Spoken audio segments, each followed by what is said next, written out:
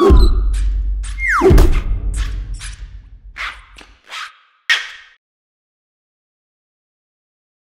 everyone, it's Michael here with Good eReader News. When it comes to e-readers in the North American market and the United Kingdom, it's pretty well dominated by only a few. We have Amazon, Kobo, Sony, and Barnes & Noble.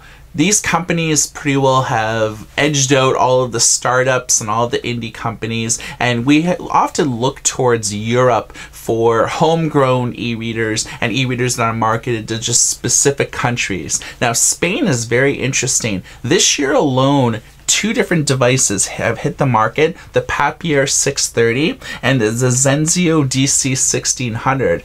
Now, there's a company that is an e-com company called Wonder Electronics, and they've been selling a line of e-readers called miBuk for quite some time. Now, they have a new e-reader that actually looks very interesting called the miBuk ILUSION. Now, this features an e-ink pearl screen. The resolution is not tremendous. It's only 800 by 600, but it does a fine job reading your standard ebooks. When it comes to text on a screen, sometimes resolution doesn't make the biggest difference in the world. It does have a front-lit screen though, so it's very much akin to the Kindle Paperwhite or the Kobo Aura in this respect.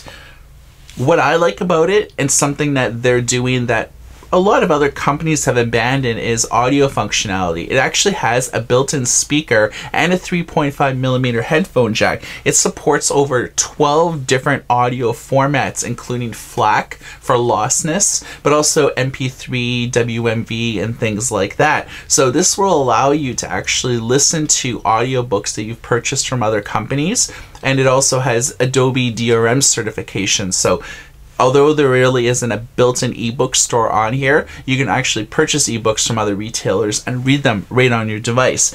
It's on sale roughly in about 2 weeks for only 89 euros, so it's fairly cost effective versus the competition.